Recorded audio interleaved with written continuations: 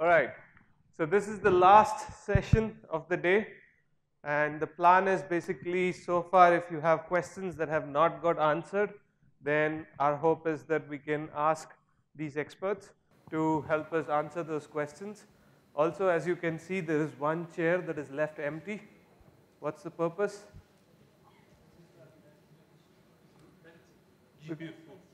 Because we believe that people here are also equal experts who can come up here and answer those. So this is what is referred to as a fishbowl style panel, where typically one chair has to be left empty at all times. So if there's a question from the audience, and if some of these guys answer the question, but let's say you're not satisfied, you think you can add something to this, then you come up, you take a chair, and you answer that. When you do that, one of these guys have to leave. I might as well sit down now. And then you can ask a question and come back on the stage. All right? And just to make it a little bit more interesting, we have 3 echo dots to be given away. And like we publicized. Can I win? Yes, if you are sitting down there. And if the jury decides that that was really a good question. All right. I don't know who the jury is, so I'm assuming we'll let people decide whose question was the best. Right? That's easy to just do crowdsource it. All right, so I'm going to kick off with the first question, and I don't get an echo for the first question. All right, so it's a fair game. I'm just going to kick off with the first question just to set the context and get the ball rolling, and then we'll open the floor for people to ask questions. Cool? For those of you sitting here, I don't think you can see any of these guys. There are a lot of empty chairs there.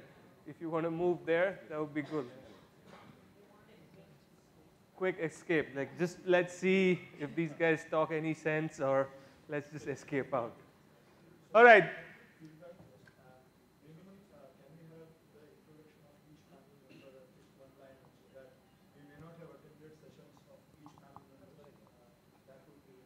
Cool. All right, that's a good suggestion. I assume that everyone knows all of these guys, but maybe it's worth doing a quick introduction. All right, cool. We start here with Dr. Veena. Hi, I'm Veena Mendiratta. I work at Nokia Bell Labs in Chicago, and I work in the area of network reliability. My specialty, I'm an operations research person. I don't do software or hardware, but I do everything else. Hello, everyone. I'm Favio. I'm a data scientist. I work for Racken Data Group and for OXO and for more companies out there. I love sharing my knowledge, learning from you so you can learn from me then. And I create blogs, articles, webinar stuff, so be active in the community. We want you there, all right? Hi, I'm Tom Starke. I'm the CEO of a consultancy company named AAA Quants, and we do a lot of work on financial models, automated trading systems, and anything to do with automation and machine learning. Hi, I'm Arun Verma. I'm with Bloomberg in New York, kind of in the same area as Tom, in the area of quantitative finance. So as you know, finance is really a gold mine for high-dimensional data. So it's a perfect place for data scientists to do their magic. So that's what we do at Bloomberg. Hi everyone, I'm Denis. I'm a research scientist in Australia at Australia's government research agency, and my team specializes on bringing the latest in distributed computing, Spark Hadoop, or cloud computing services like serverless to the life science area, and thereby enable technologies or applications that just a couple of years ago have been thought impossible. Hello, everyone. My name is Sheamus McGovern. I'm the founder of ODSC. I used to be more of a software engineer than a data scientist. Came out of the financial field. I like to say now that ODSC has made me pretty dumb. The only thing I don't write code anymore. I write Google Docs. But you know, my passion is growing the data science community, and it's great to be here. Thank you. Hi, my name is Tarry. I am CEO, founder of deepkaffa.ai. We build AI solutions. We do research, and we also do philanthropy, teaching people around the world who may or may not have the access or capital to learn. So those are the three things we do. Thank you. Awesome. So hopefully, yeah, we got through a quick round of introduction. I'm going to start off with the first question, and then we'll open the floor. One more rule. Whenever any question is asked, at least 2 people on the panel have to take an opposite view of everybody else. I'm Irish, that won't be a problem. Irish or Israelis won't have a problem with this. Rest of you can figure it out, but the idea is that we want different perspectives, right? If everyone's yeah, it's not great learning, right? So at least 2 people have to take a different viewpoint, all right? All right, so the first question for the panel, data science, AI, reality, hype.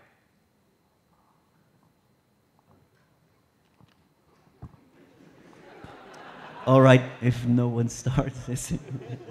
I think it's definitely a reality. And I mean, coming from finance is actually interesting because it seems like data science in finance is definitely one of the much harder problems to solve.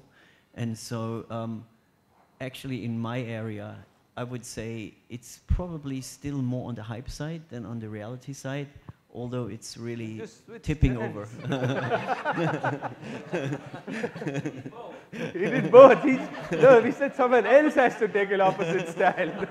Oh my God, very diplomatic. All right, so leading on from that, definitely hype. Oh my God! I mean, we've been doing the same thing for 10 years now, and now suddenly it's a $100,000 extra on the salary, and we call it data science. And not that we're complaining. I mean, but I mean seriously, the practices that we've been developing over the last couple of years is exactly what data science is, namely to curate good data sets, to clean them, to use machine learning or other statistical methods in order to analyze the data, and then get inferences from there. I agree. Sheamus wants to disagree. So I have to pick a side, huh? Yeah, most certainly the hype is running ahead of the reality. As I think I mentioned in my opening remarks, I was at the Consumer Electronics Show in Las Vegas. 140,000 people, like AI was literally everywhere. And now you have, just as Denis said, people doing analytics. Like there's a real difference between analytics and predictive analytics, right? Not even, forget about deep learning, machine learning. Like there's analytics that's non-predictive, and people are calling like we have a predictive analytics marketing application, and that stuff is going to come back and really bite people in the arse. It's giving the whole industry a bad reputation. And so the marketing departments especially are just running away with it. They're like going back to their engineering departments, where can we stick the AI label on this thing? And I think it's going to create a bit of a backlash, especially when you start looking, when you're applying data science and AI across departments. Like people are like, oh, HR, I can use this for figuring out how to screen resumes. And the same with deep learning. Like there's deep learning is fantastic for certain narrow sets of problems, speech translation, image captioning, doing some good work in finance and time series. But I'm always looking for, okay, show me the other example, show me the use case, because I want to learn as well. And I'm not quite seeing it. So, the deep learning hype is completely out of control. Right, that's my. So I think data science is really not a reality yet. And AI has unfortunately sort of converged with media and reporting pretty interesting things and also pretty kind of weird things with robotics, and you have even sometimes eminent people talking about it in convoluted terms that makes it very difficult for people to understand. So either they go misunderstood or comprehend that as hype. I think this is a serious problem. I really worry about it. I'm kind of concerned because So you're investing, and you guys are putting so much effort in this. We should really educate the enterprises a lot on the applications, and also be truthful and honest about the reality of the true application of data science in their business domains, and explaining a linear sort of a projection that probably you could do with a simple SQL script in your tabulated data, and sort of framing it as a data science solution. Probably is not a smart thing to do if you're a data scientist yourself or would like to believe. I think it's important to report back on results so companies can scale. And the whole idea of deep learning becoming a hype is people are not understanding it. So essentially, if you ask someone what is, can you describe what AI is? I think people start talking again in convoluted terms. So data science is not a reality yet, if you really ask me, if you want it to scale. And AI is unfortunately sort of kind of turning into a hype, which we don't want.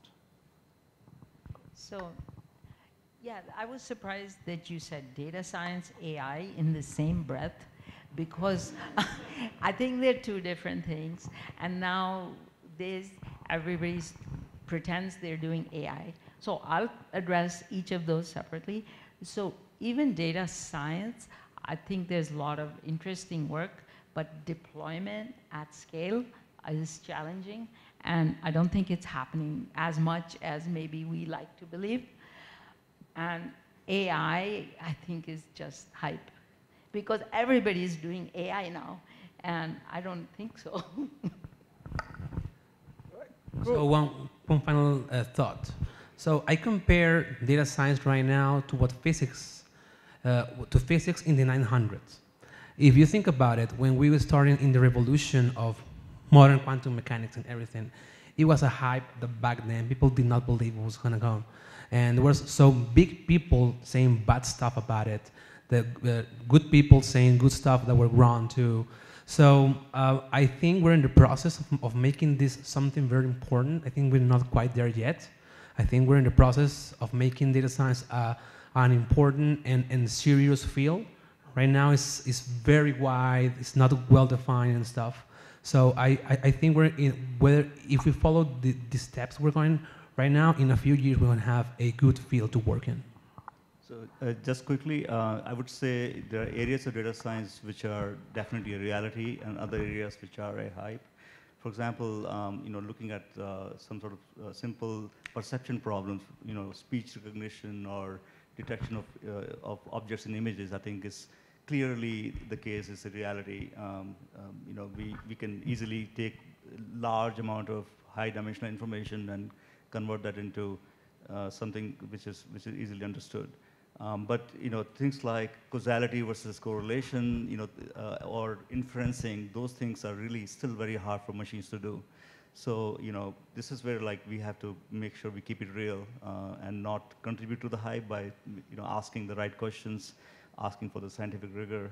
I believe as a discipline it's a reality, and I think is here to stay.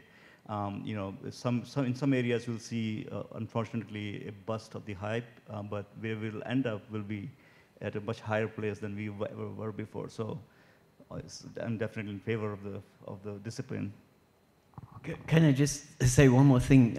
I saw the workshop today with the Bayesian network guys from Mysore, and I was talking to them, and they're saying, "Oh, not many people use this, and it's really interesting for financial applications." But they said, "Well, not many people use it." And I said, "Yeah, because it's difficult." And they said, "Exactly because it's difficult." And I think one of the things that we found is that a lot of these tools now are quite easy to use, so a lot of people use them. That creates the hype, but it's to a large extent because it's just easy to access, but not necessarily that great. And I think that when we really move to the more difficult things, it might actually quite quickly die down. And so I think it's worth considering as well. I mean, it's technologically difficult, but it's actually, in a sense, quite easy at the moment. All right, in spirit of time boxing, which we didn't do this time, but we'll do that next time because this was my question, right? Now for other people, we will time box things. So the floor is open now for others to ask questions. There are volunteers here who are going to walk around with the mics. So what, according to you, would be the most prominent pain point of the society AI will solve in near future?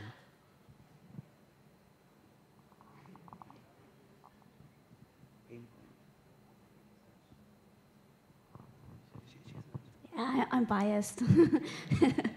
Medicine, right? So with clinicians, currently it's if you have a good clinician, a knowledgeable clinician, they look at your data and they make the right decision what your disease or your treatment choice should be. But, we know that there are different levels of skill sets out there in every discipline. Therefore, having AI as sort of a first step in order to make the recommendations and then for the human clinician to validate that that treatment or regime is probably going to be a game changer for everyone. Yeah, that's a really good question, by the way, because it's a difficult one to answer. And I'm sitting here going, why am I drawing a blank? And we actually run a data science for good focus area as part of our conference. So we usually have a half dozen or a dozen talks on AI for good, data science for good. Sorry to use the two interchangeably there, Veena, AI and data science. But it's a hard one to answer because definitely I live in Boston now, a lot of great work going on there in medicine, drug research and things like that. But I'm thinking more of like single use cases. We have a talk coming up in San Francisco in a couple of months.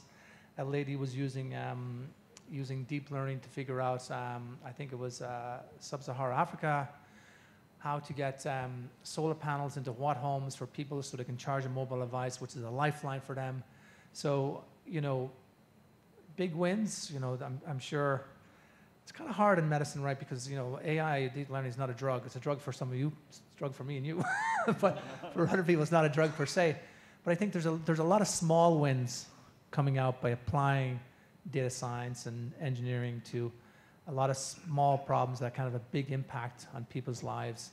I remember we had a talk a couple of years ago on using predictive analytics, not that advanced stuff, predictive analytics for helping people on diabetes better manage their treatment program and better patient outcomes. Like I know some of this stuff is small and incremental, but that really makes a big impact on people's lives. And there's a company that just sold for $2 billion in Boston. I think CVS bought a pill pack. I believe they were doing data science just for simple things and making people take their drug regime on time and better patient outcomes, less entry into hospital. So I see a lot of that. That's doing great stuff. So I think it would not solve anything right now. I'm just playing the other part. So I think we have a lot of hope on AI right now. But I don't think we are on the last step of AI right now. There's a lot of things to do. I mean, there's so much things that needs to happen so we can be in that space of being in the AI world for real. And this has to do with the last question. I think a lot of companies think they're doing the AI and stuff and they're changing the world. And most of them are doing something good, but I don't think they're solving root cause problems right now. So I think in the near future, we're gonna be seeing more stuff. I think deep learning will have something. I think we're missing something right now. We have deep learning and deep reinforcement learning. There's something else to come that we don't know yet that will maybe be one of those game changers for AI in the world. So I don't think we're there yet right now to solve everything, but we're in a good process right now. Sorry, Tom. Sorry, Tom, I just want to add one thing.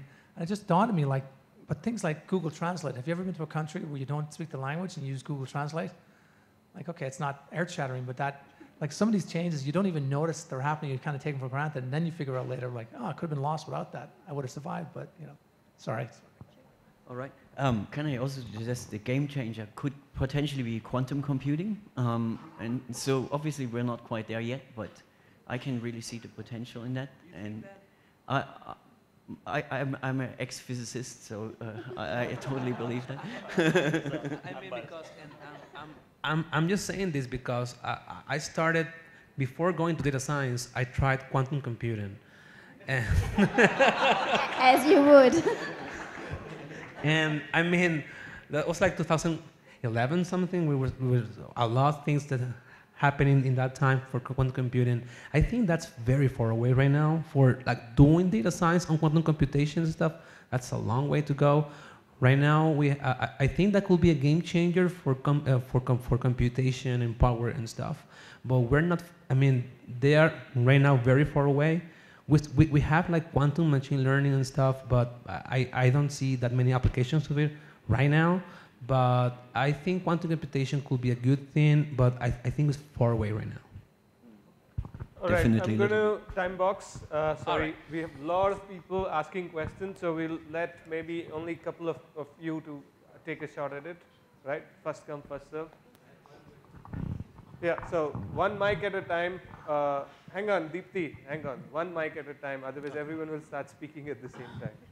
Yeah, so data science is totally based on the real world data. I will not say real application data, it's real world data, and the model which is coming out and the outcome data, maybe in terms of accumulated data, or in terms of any model or any kind of thing which is coming out, that is also a real picture of the thing which we can use to leverage the functionality in healthcare domain or in other domain, right?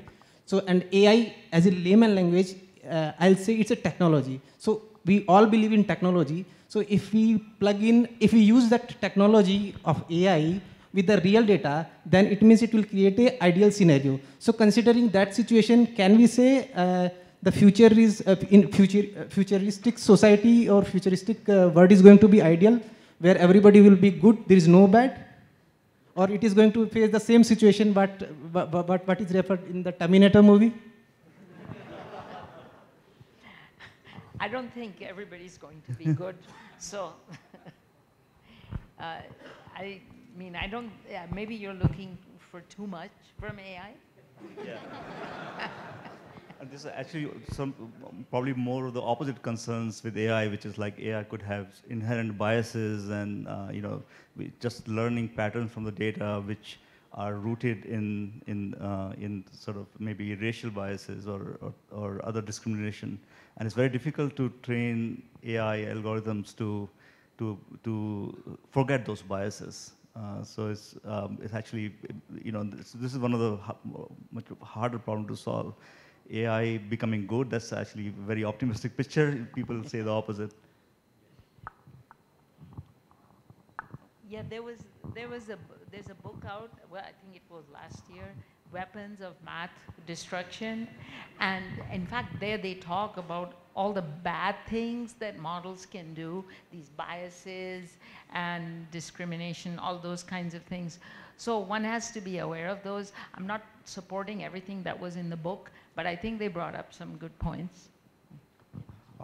So I think from another perspective, it's let's try to think in preventive terms, because what we see, I counted in this whole group right now, there are 12 women, and probably majority is males. I really think that we don't talk about ethical programming as how the brains of our overqualified counterparts of us males is not being deployed.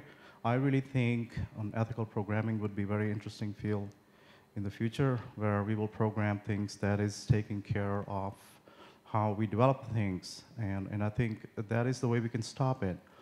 I don't know how the society will evolve. I hope it will be for good, but I think if we have a good distribution of women and men, then we will have a healthy discussion before you start writing algorithms. Because I really think that the world was created for both of us and all the other species.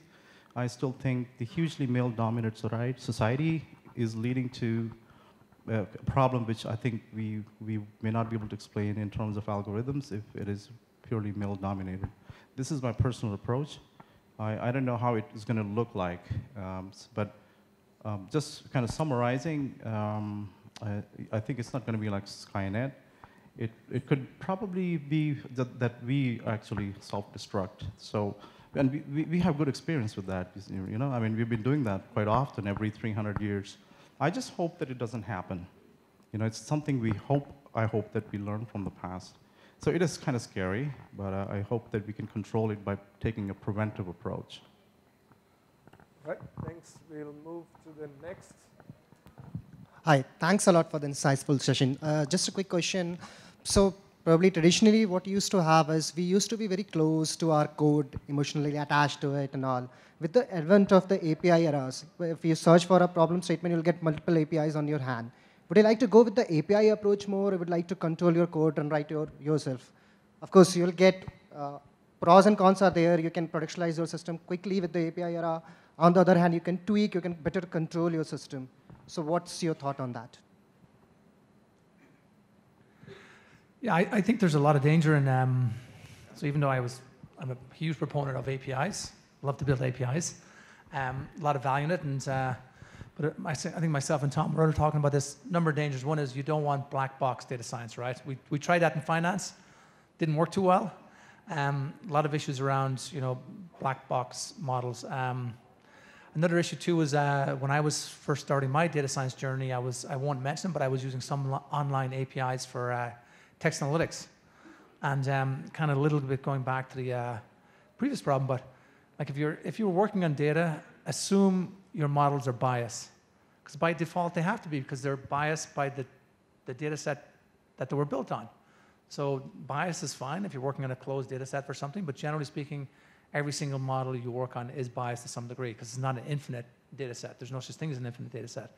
So yeah, APIs are extremely useful, but it depends, to me, it depends on what part of the chain you are. If you're an AI engineer, like I was talking about, and someone else has validated that API and the model and stuff like that, then it's safe. But if you're doing, critical mission stuff and you're relying on somebody else's API and you don't understand the bias in the model and the model weaknesses and stuff like that, and you're going to find them, but you're going to find them the hard way. So APIs are great, but use with caution. There should be a warning label on them. I think there's no stopping this serverless sharing of services, having APIs talk to, or have the components talk to each other. And I think with this whole movement to open source anyway, probably the black box thing is not that big of an issue anymore.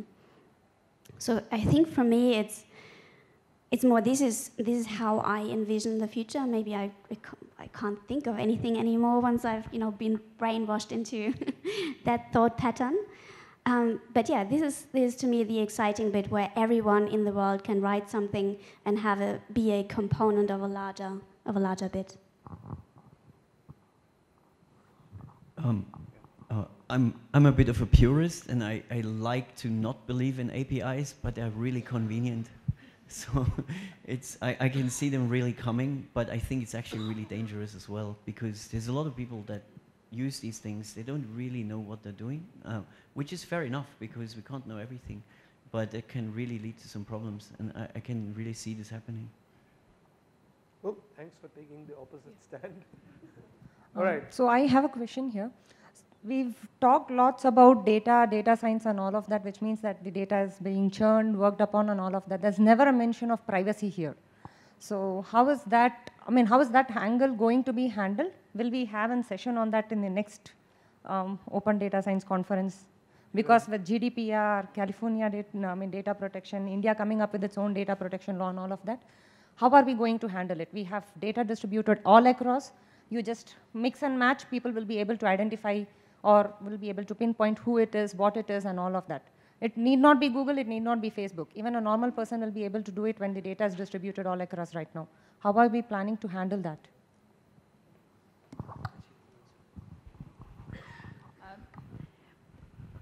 I don't know the technical aspects of how you would handle it, but I feel that companies like Facebook, they use our data, that's their product, they don't have anything else. So actually, every user should be paid for their data. They should make a choice. Do you want your data? They should bid for your data, and then you have a choice whether you want to give it. But of course, you are getting something for free. Like when I use Gmail, it's free, technically, but they read my email, and they give me ads on the side. So I'm getting something over there, But in general, I think they should bid for our data. Okay, so I guess I'm the only one from Europe here, technically. You left 16 years ago, so that was before May 25th, where in Europe the GDPR was implemented. You too? Ireland's in Europe. Ireland. Oh, we have a Europe. Yeah, and I hope you don't, please. No, I'm only joking. Yeah, so Ireland and Netherlands, we have lovely partnerships. Besides that, we are super friendly for companies to come and establish in Ireland and the Netherlands, as you know. So if you have a company, you should come over. But again, I digress. I think you raised a very, very important point. So in GDPR, I wrote an article some time ago. You, as an individual person, I wouldn't know the implications of being, if you're in India or if you're in US. So I think this nonchalant approach, so I'm disagreeing with you really vehemently, that just to provide this, the opposite poles, that you should know that if you are operating in any European company in any sort of secondary or tertiary way, your data has been used or consumed where European context has been used, your company is liable for, and I guess I don't need to go into the details of 20% of the revenue and or X amount of millions of euros of fine. So that's a huge problem. I think the privacy is a very important thing. There is a clause 13 in GDPR that says that you need to be able to explain your algorithm if you are a machine learning department.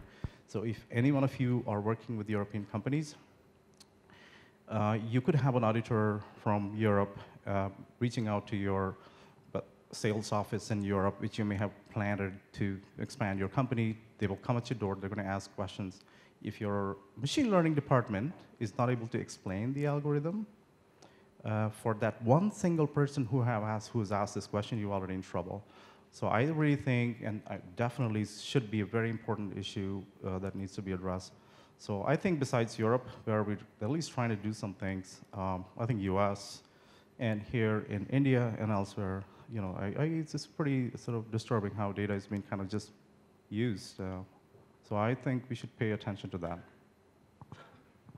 Yeah, and just really quickly, very good point, but we need more sessions around that because people think, oh, data ethics, like how hard can that be? But you really have to think through data ethics because a lot of stuff you wouldn't realize are non-ethical. The average engineer may not think of these issues, and yeah, like speaking of AI for bad, data science for bad, a lot of the bad stuff coming out is going to be around privacy because governments are going to use this to manipulate your data, to manipulate your voting and stuff like that. So there's endless places where it's going to be used. So it's a huge issue, and it's going to become more and more of an issue as time goes on, for sure. So at Bloomberg, we carry data from all our trading clients. So people have portfolios uploaded to Bloomberg, and also a lot of their trade ideas are going through our systems. So it's very, very critical for a company like Bloomberg to really take privacy very seriously. And basically we essentially, unless they have given any sort of permission for us to use the data, we will not even touch it. And I know it's very difficult to kind of fully ensure within a closed company, Bloomberg, we can do that, but in sort of more general public data and in other settings, it's very hard to make sure. But with GDPR and with regulations even in the US and what happened with Facebook and so on, I believe is going to be very, very, very crucial and taken care of. Right, next question, thank you. Hey, good evening, everyone. So, I noticed a lot of hype and noise around, preventing fake news in research. But, frankly, we're not even close when it comes to, production level or real time. So, with elections coming in next year in India, do you think, a credible candidate is winning it, or is it going to be, another failure of technology that will be winning the elections this time again? So, what's Another, what do you mean? No, what I mean to say is, though there's a lot of noise about fake news detection and stopping it in research, in real world, we still don't see it. And I'm saying with elections as early as next year, do we see a credible candidate winning it, or a failure of technology, or the candidate supported by technology and the technology not being able to stop spreading of these fake news winning it? So, I live in America. There's no such thing as fake news. There's supposedly Rupert Giuliani said there is no truth anymore. Truth isn't truth. So I can say whatever I want. No. Yeah, we have someone. We definitely have. No, we have coming up in our U.S. conference. We have one on fake news, but I got to ask you. I'll ask you this question: what is fake news? Why is it fake? One person's fake news is somebody else's entertainment, right? Like the National Enquirer has been around for 40 years. You go into any supermarket in America and it's there. Like it's fake news. It's been around. Like I think it's fake news has been around since the cavemen. Hey, you see that that mammoth, woolly mammoth out there? Like, and that's the problem. It's like you're right. But I just in seriousness, I know what you're saying. Like, but it is a very hard problem to crack because there was a session yesterday on sarcasm, right? How do you detect sarcasm? Very difficult NLP problem. How do you detect fake news? And then in a place like America, which protects free speech, like how do you, I've identified it fake news, now what? So it's really, it's not just about, and actually just to rant on about this, because I'm going to rant now, it's like you're relying too much on technology. Like at some point we got to take, it's a human element, you got to take control. You want to do something about fake news, then do something about it. Don't rely on software or AI to solve it. Yeah, so in my mind, the way to handle this is really education, right? To teach the general public how did it come about, what are bots, how do they influence it, what kind of scope do they have? And I think some media outlets are doing a great job at that, and we just need to see more of it.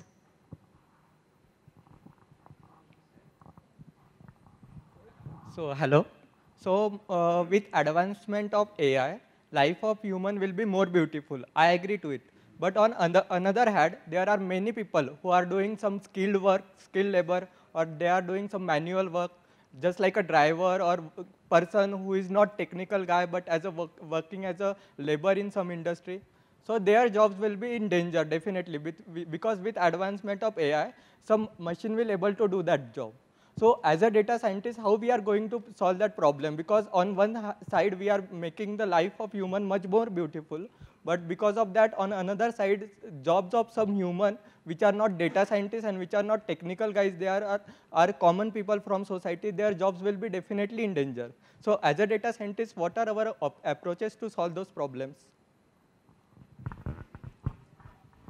I think you raised a very good question. The only way to solve this is to ensure that the startups or companies or the expansion and inclusion of technology that is there in machine learning and or deep learning systems should ensure that it is enabling employment. And there are ways to do it. I can give you an example. Last week I was in London mentoring around 40 startups who were actually focusing on the theme is energy, but it's for social good. So in this case, there's Vietnamese farmers who have this problem of drying of rice. And so essentially the nature is unpredictable. It rains all over the time. They don't have the drying facility to dry rice. And it's a havoc in the life of a farmer because he is essentially not sleeping because they hear the thunderstorms and they have to rush or try to cover it. So it's really panic stations there. So there was one startup, they had came up with a solution in which they had this hardware, a device in which, a real appliance in which you could funnel the rice and it dries the rice using solar energy and essentially stores the rice for the farmer in a way that the farmers can start doing easy stuff, as in they can continue farming. They also proposed the concept of microfinancing / even potentially proposing a rice bank. I thought that was great because this is going to enable farmers. It's not going to just deplete farmers and you do some, So the whole idea, what I'm trying to say is that, the whole idea of trying to use drones and we're going to farm is we should not kind of get into that. And try to use technologies and use of technologies and enabling these, making predictions and understanding how you can farm rice, dry them. As most of you would know, the older the rice is, the more price point it has. So those are the things in which the farmers can actually potentially going from a disastrous situation of drying rice and, oh my God, my whole year's crop is gone because it rained again. they become profitable. And using AI, or should be using AI, using deep or machine learning solutions, they can inform themselves of the equity they have with that rice, which was essentially being sort of monopolized with others of their own villages. They have now visibility into the asset that they have. So I think, and there were 40 other stories I can tell, but we don't have time for that. So I think creating and embedding these deep learning or machine learning solutions to enable these people to actually encourage agriculture, getting more people getting back into farming, is going to actually increase that people in those areas and solve a lot of other problems like urbanization, et cetera, that we all suffer. That's why Mumbai and Bangalore and other places in the world get overcrowded. So I think there are a lot of things. So I think we need to give it a thought and try to encourage each other to start startups that focus on solving these problems at the community level for that human being, and that's really going to help. Yeah, it's a great question. The same concerns were raised, back in the time of Industrial Revolution, maybe like in the 19th century when we had like trains invented and electricity and cars, and people were worried like they're going to lose their jobs. But what happened was really people really became more productive. Like the technology enabled them to become more productive, not really lose that many jobs. In fact, they moved on to doing more sort of higher level jobs, became doctors or engineers or more like thinkers and stuff like that. As Tarry was saying, it's essentially sort of enables them to be even more productive and potentially find better kind of profession, or education. Education definitely is a concern, but we can move on to become sort of more intellectuals or thinkers if technology is enabling us to do sort of most of the operational work very well. Yeah, you need to kick me off the stage soon because I keep talking.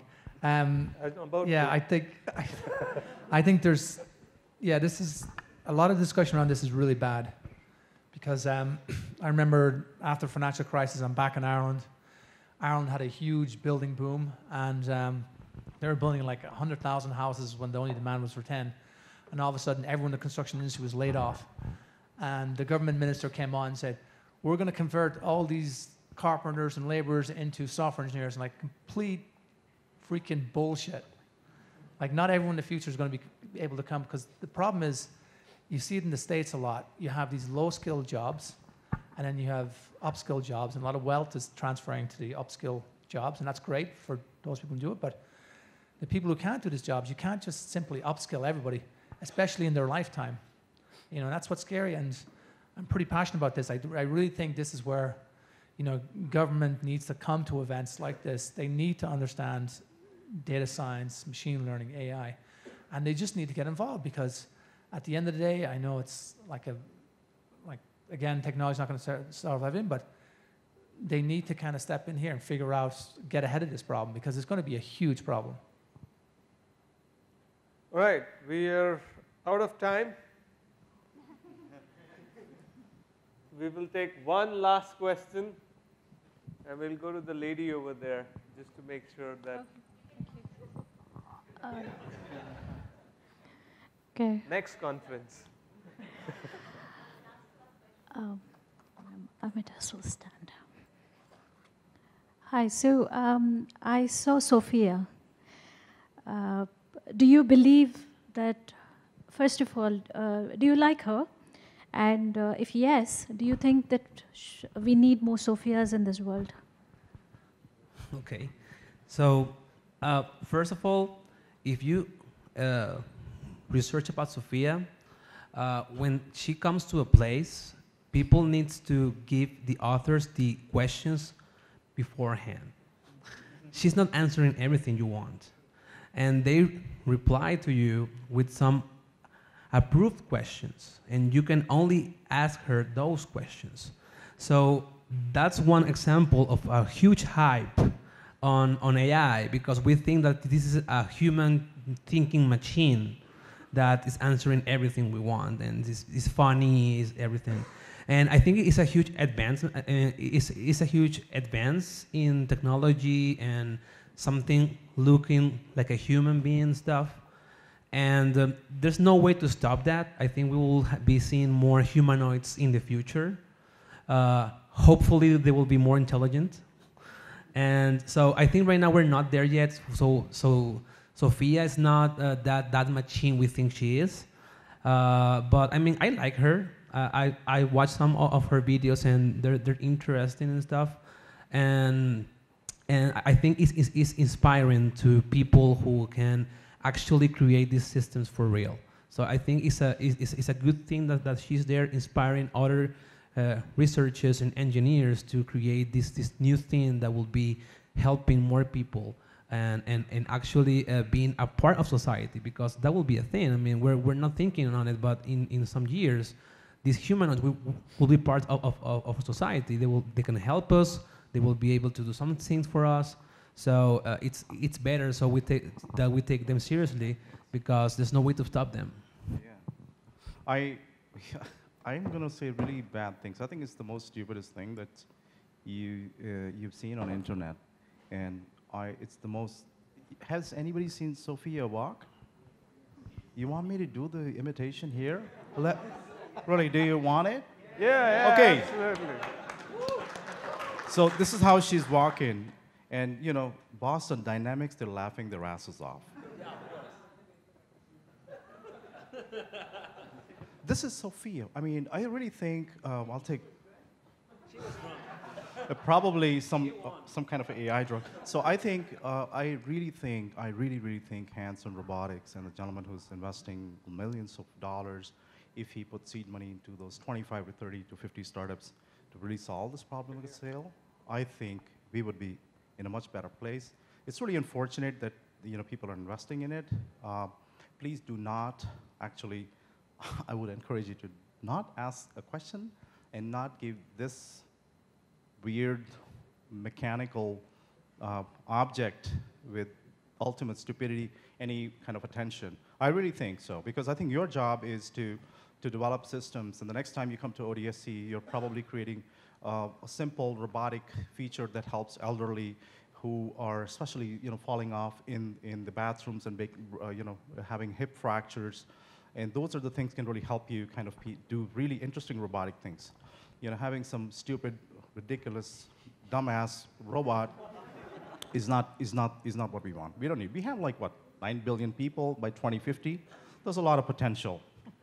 No, I'd love to see a beautiful woman walk and with this and Sophia was kind of probably drugged. Sorry for the French. All right, we've killed it. Last question. All right, I think we should give her the last question. I don't want to Special question, thank you. Cursed. Yeah, actually I want to change the dimension completely and then ask a different question. Let's see, I'm seeing this discussions from a business perspective. From the business perspective, at the end of the day, I want to make more money. Be it data science problem I'm solving or AI problem or whatever it is, what model I'm creating, doesn't matter, I want to make money. So money, how will I get? It's not only by proving I solved the problem by a POC, I want to replicate it and scale it wherever I could, as fast as I could, and automate it so that I can make more money. So if I'm leading an analytics department, the more scariest thing is the landscape is keep on changing. By the time I make more money or make it stabilized, the landscape is changing. I'm not saying it's wrong, but after the landscape change, it's much faster and smarter. So I can't ignore as well. So especially the question is for CEOs. What is your perspective around it? And if a person is leading an analytics team, what kind of advice you will give to that person?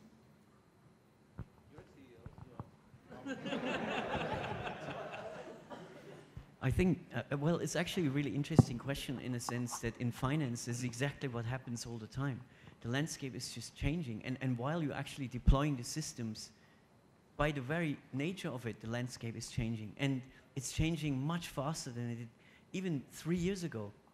And a lot of people really struggle with that, especially people that have traditionally been really successful. They're suddenly not successful anymore. And I think, and it's really interesting to see how the people react. And some people will really not be able to keep up with this future pace.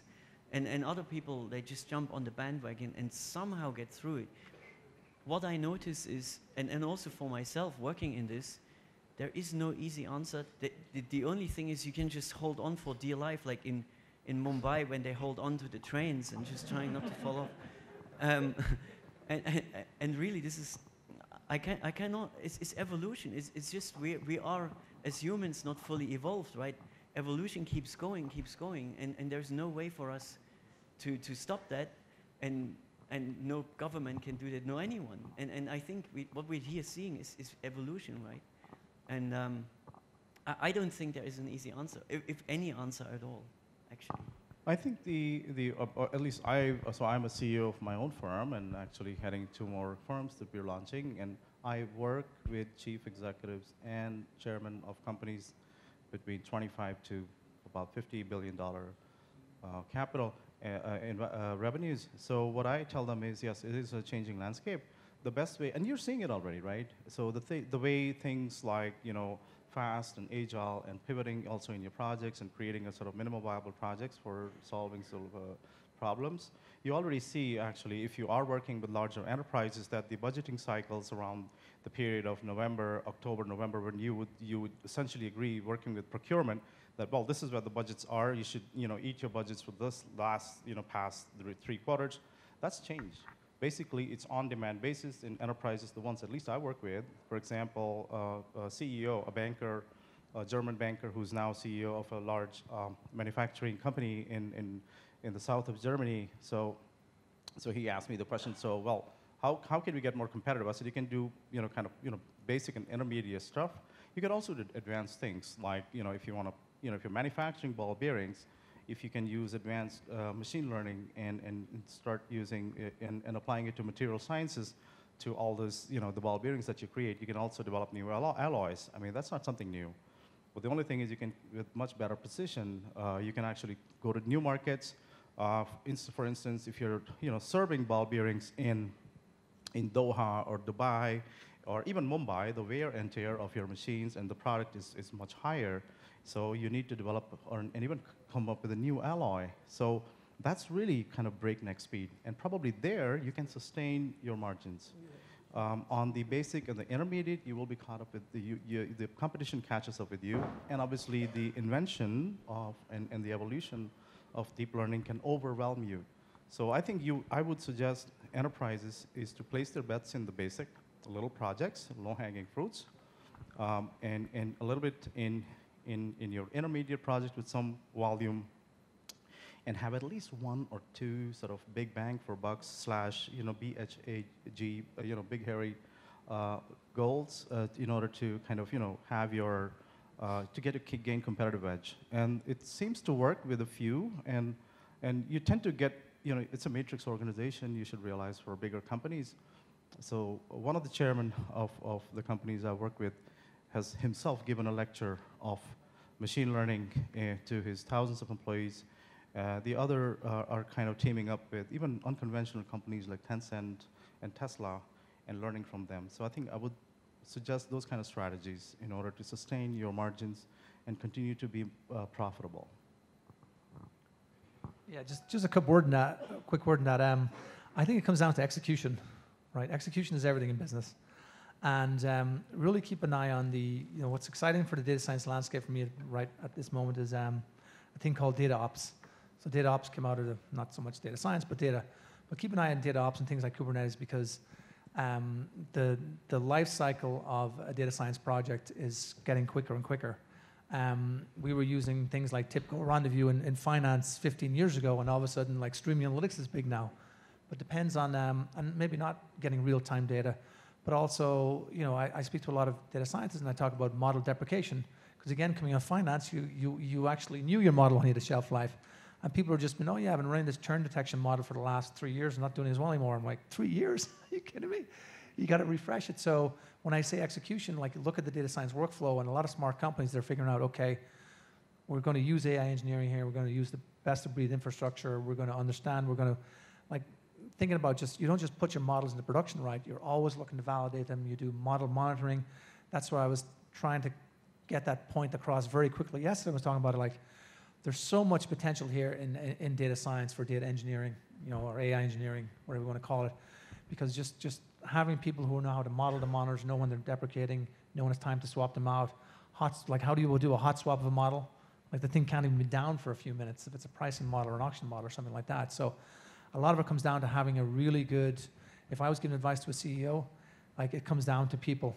You can hire one very smart person with a PhD from MIT or one of the ITTs here or whatever, but really you need a team of people who know what they're doing, and you need the data science department and the IT department to kind of work together. That's why we kind of need these AI engineers and stuff like that. So I'm a firm believer in that. Thank you. One last word.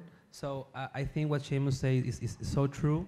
And being a data scientist, combining data ops with innovation and an agile framework for working, I think is the best, so you can stay up to date every time. And this means being able to ship intermediate results. I mean, if you wait for a project to be finished to be able to send it to the market, it's so late now. So you need an agile process, so it can be fast. You need a systematic way of doing things fast. And it's the only way you can make that time to market period short, and you can follow along with the whole company. And for that you need a good team, you need good people, and a good process. I mean, if you have good people but you don't have a good process, you're doomed. All right, that's good words to stop the conference. You're doomed. All right, thank you very much. I would appreciate everyone on the panel for staying with us and holding back so many people. Not many people escaped out, which is a good sign. So now I'd request the panel to identify 3 people who gave you the hardest time. 3 questions. I like the last question.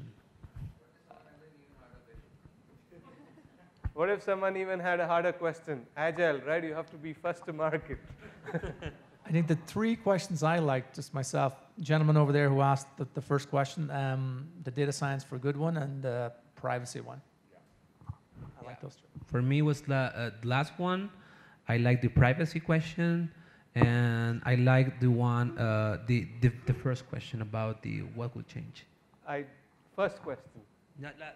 The one about the pain points and how AI will solve them. You said it, right? Yeah. You guys? I tend to agree with the 3, the business, the privacy, and the AI question. All right, so we have winners. Yes. Cool. And all right. Thank you. Thank you for that. Do we have...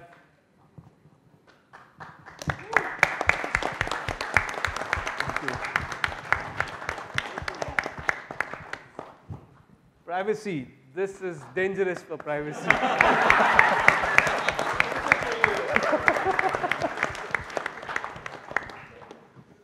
All right, thank you. I would like to have Sheamus share the last few words about the conference, the community. Yeah, so I got to say again, actually, I don't know what to say. For once, somebody asked me a question quick. Yeah, I got to admit, I've been pretty blown away by ODSC India and what Naresh has done here. And I've said this a few times before. We've had conferences in different countries around the world. That's one of the great funds of being involved in ODSC and being invited to other conferences. And I've been really blown away here because, thanks to all of our wonderful speakers and the other ones who are not here, they're really what I call debate, right? They're debate. You guys are what make a conference. You could go at home, you could be on Coursera, you could be learning this stuff here, but you come here to listen to their insights. But it's bringing this community together which makes this event so great. And I'm sure you've had those experiences speaking to each other. And ODSC, as I kind of mentioned briefly yesterday, we started from a meetup, right? I love the whole idea of meetup, this free, open exchange of ideas, open talk format. And this year, we've been around 4 years. This year should be our first profitable year, finally. As Naresh said, this stuff is a bit of an expensive hobby. But one of the ways we're giving back to the AI community, we gave some money to Chainer, Python thing. We gave some money to AI for Good cancer research in Boston. We've got another award coming up. So we do have a grant award, by the way, on our website. So if you look up ODSC grant, we're doing scholarship tickets. But I really kind of want to go back to my roots of doing meetup. One of the things, I'm going to stand this stage next year, and I want to have at least 6 meetups running in India. Because again, a lot of people can't afford to come to conferences. So if we're going to be true to our goals and our ideals, I want to start running, do more meetups here in India, and not in the sense that, oh great, one more meetup, that's all we need. No, just to work with other local organizations, other meetups. So if you guys are interested in helping ODSC and volunteering, we'll hire a resource, we'll get support for you, but we'll love to start meetups here, because one thing I hate is these conferences just blow into town, make a lot of noise, and they're gone in 2 days, and that's it. Data science, as you guys know, there's lots of challenges, there's lots of opportunities. We just want to be in the mix, like, as I always say, the slogans in the back of the t-shirt, the future of AI is here. ODSC is not the future of AI. I'm not the future of AI. You guys are the future of AI. And as they say in the agile process, we just want to be the facilitators of that and it's great fun. It's wonderful stuff. So, once again, thanks Naresh for organizing this. You did a fantastic job. I got to give it to you. It's just not me. There's a lot of volunteers, a lot of people that are helping. When I thank you, I'm really thanking the volunteers, because I know it you guys did the work. And ODSC, ODSC is a little it can be a rough organization. He's putting us to shame, like sending drivers to pick up speakers and stuff like that. You did stuff better than we even do it. But again, thank you to all the speakers. I got amazing feedback from all the talks, and that's what ODSC is about, because we would never be growing like we are if it wasn't for the speakers and the quality of the speakers. And it takes a lot of effort to put these talks together, to travel for 3 days and all that. So thanks to the speakers again. Thank you. Yeah, so Naresh, I will ask you maybe at some point, I know you're going to go home and sleep for a week, but we'll send an email. So if you want to get in contact with me, we'll send an email to all attendees to contact me back about the meetup stuff. But the last people I want to thank is you, the audience, because again, you guys make the conference. So thank you for coming. Thanks for investing your time and effort. Thank you. We're going to be sending out an email where, we like in the beginning I said we don't do feedback forms. That was more, like we don't do feedback forms during the conference where you're kind of filling in some stuff. But when the conference is over, we do want you to like sit back and think about, what was valuable to you, what kind of speakers you really liked, what topics you liked. If we were to do this again, what should we focus on, what should we improve? So we'll kind of try and give that. And hopefully there's constructive feedback, which basically helps overall the conference to improve. So you would be getting shortly an email which will have some of these details for you to fill out, which will basically, it'll again be all public. So watch what you fill in there. The reason I mentioned that is not to discourage you from filling bad feedback. We actually appreciate that. But just watch out in terms of the language you use, because whatever you fill in is going to be publicly visible to everyone. All right. So that's the feedback that's going to happen after the conference. And like as Sheamus said, if you're interested in running a community, then please contact any one of us, and we'd be happy to kind of see how we can facilitate that. Any other questions you guys had?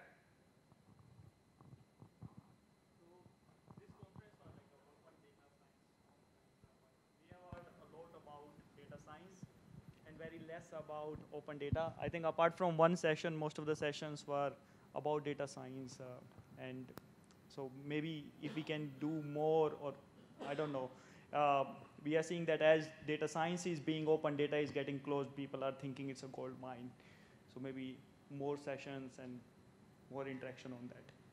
So it's interesting, the name Open Data Science. More. There are 4 different interpretations of that name. So we had companies reaching out to us saying, we want to present at this conference, but we don't have any open source, so we are not going to be presenting at the conference.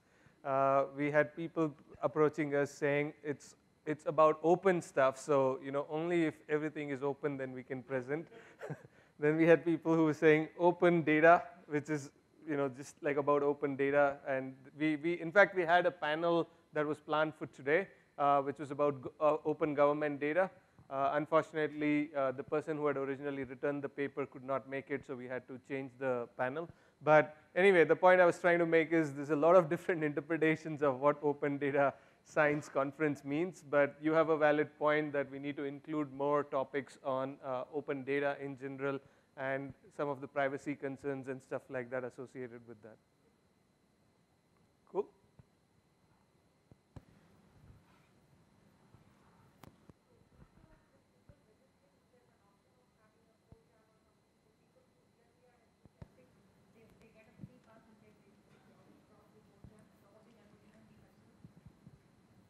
Code jam.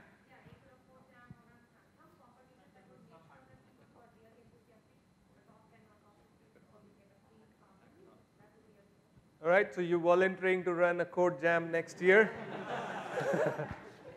All right, perfect. You got it on the camera. So this is all completely volunteer driven. When we announced the conference, we also call for an open program committee as in truly open program committee. So a lot of people actually at this conference who've organized this conference I've met for the first time in my life, right? And that's because there's an open submission system through which people come in and put their name saying, hey, I want to be part of the program committee. And basically our philosophy is to accept everyone. So there were about 33 people who came in. We accepted all the 33 people.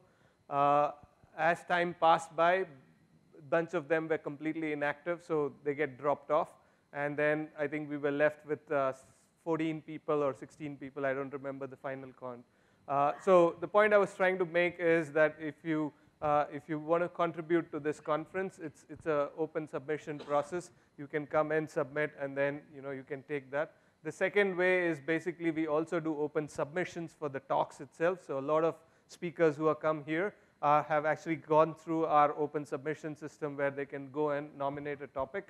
So again, like I want to run this particular thing, or I want to do this particular thing, could be a great submission in this process, and that's how we could get selected, right? So I'm just trying to hint how you could contribute and how you could get involved, because quite a few people were asking about that. So it's all a community-driven conference, and people can come in. So whenever we announce the next conference, watch out for call for program committee, call for proposals, various different ways in which you can involve and influence the program. All right?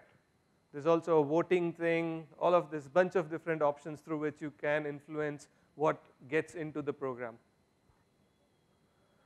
All right, I think it's been a long 2 days for you guys, long 3 months for us. So we're going to call it a day.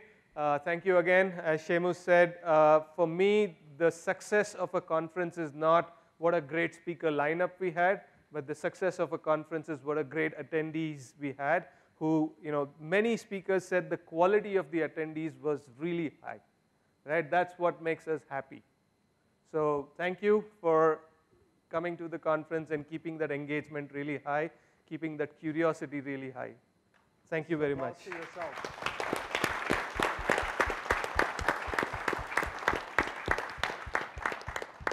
Of course, we do need to thank our sponsors, without whom we couldn't run this conference. We're still not financially profitable. ODSC as a conference overall, but not the India one. We probably will lose some money in this year's conference, which is perfectly fine, but to a large extent, the sponsors reduce the damage for us. So we do need to thank our sponsors. We don't do much for the sponsors, as you would have seen, right? A lot of people came and said, this is one of those conferences where we don't see a lot of marketing, right? Which is great for the attendees, not necessarily for the sponsors. But we still take the stand that this is not a conference where you're going to basically buy a speaking slot, right? You don't go sponsor and then you get a keynote slot. The 3 keynotes that we had, none of them were sponsors, right? Did you guys enjoy the keynotes? There were absolutely people who deserve to be on the stage, not people who could buy the slots, right? Like that's our philosophy. So again, we want to thank our sponsors because they sponsored the conference even though they knew there is not a lot they will get out of it, all right? That's again, like in the true spirit, they're trying to build this community. So really want to thank them again, all right? Thank you. Sorry to keep you holding back.